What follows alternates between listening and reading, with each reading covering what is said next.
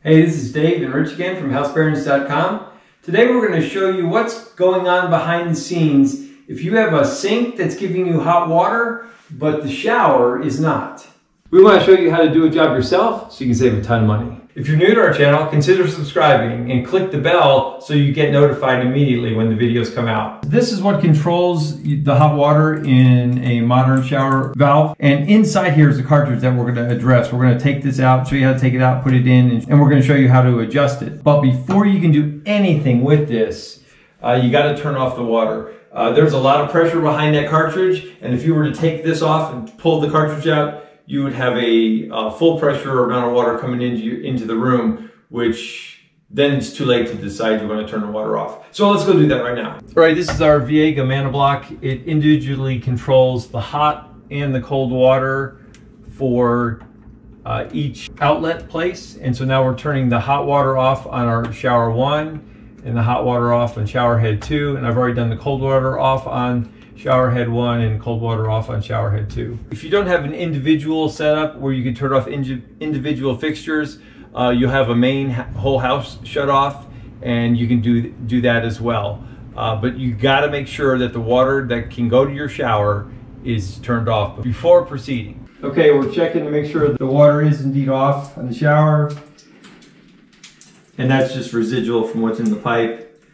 But this is really important because you don't want to have a disaster.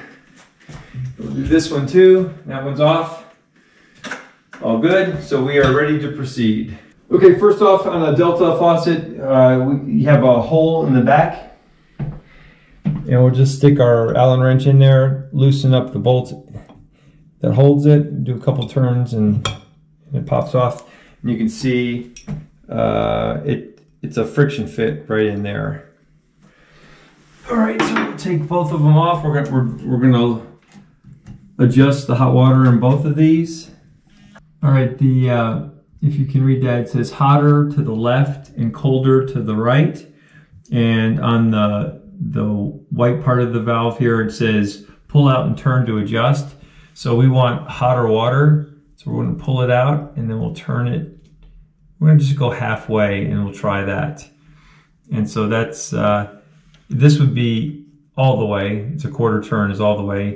And we originally were right in the middle and it was just lukewarm. So we're just gonna split the difference and we'll see how that does. Okay, so now all we gotta do to check our adjustment is put our handle back on, and we'll go ahead and give it a test. All right, we've got the shower on all the way hot, and it's warmer than it was, but it's not like roasty hot like we want. So we'll go a little bit, we'll turn it a little bit more. Before we turn the water off, as a precaution, it's always a good idea to be safe than sorry, but to adjust it, we don't need to necessarily, but again, like I said, better safe than sorry. We're gonna pull this out and turn it a little bit more to the left. Yeah, and then once it gets wet, it's a little hard to turn. There we go. So that is it. Got it. Put our handle back on, and we'll tighten it back up.